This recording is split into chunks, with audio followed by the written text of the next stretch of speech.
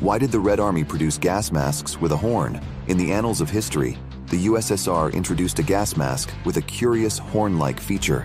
The Soviet gas mask, affectionately called the rhinoceros, faced a challenge fogging glasses from within. Removing the mask in dangerous areas was not an option, exposing the soldiers to great risks. Enter the ingenious solution, the horn. A simple press inward allowed soldiers to clear the fogged glasses discreetly, ensuring clear vision and safety during critical moments.